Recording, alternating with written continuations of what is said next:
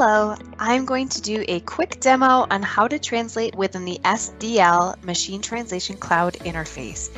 Here we have a really simple and easy to use user interface. I have the language set to detect language, but I could add any language here. Depending on the subscription model that you have to Machine Translation Cloud, you may have access to language pair chaining.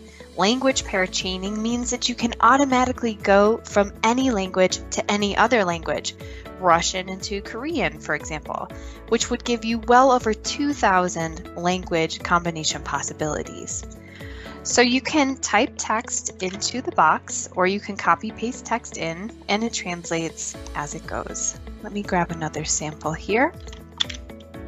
And when I paste it in, it will automatically detect and then translate it instantly. Another feature you can use right within the UI is adding a dictionary. Dictionaries are keyword lists that enforce certain translations in the output. So I have a German example, so I'll select German.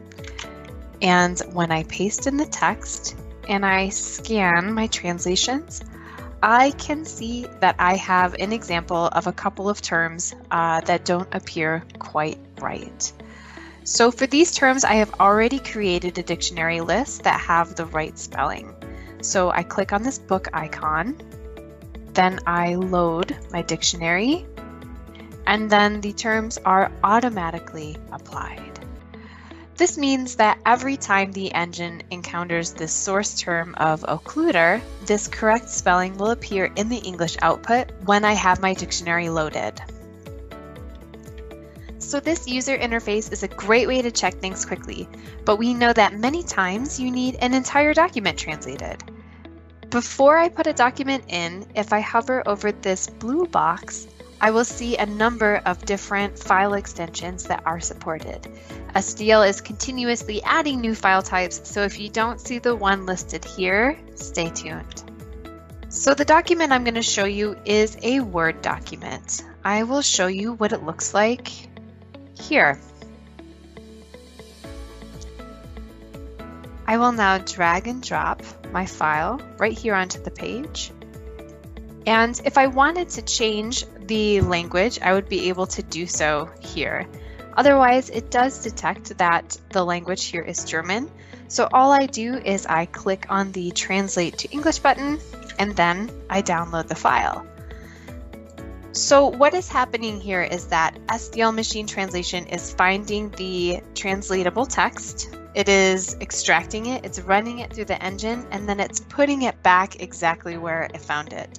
So I'm just opening up the Word document now, and we will be able to see that my entire document formatting has been retained. The one thing to note is that you need to save the translated document, as no data is stored within Machine Translation Cloud itself. So if I needed to retrieve this document again, I would have to run it again if I hadn't saved it. And this is done as a security feature by design because we do not keep your data. So that's really all there is to translating within the SDL Machine Translation Cloud interface itself.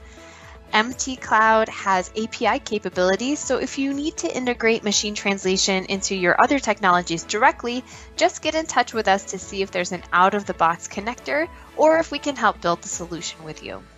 Thank you very much for watching, and please connect with us on community if you have any questions. Thanks.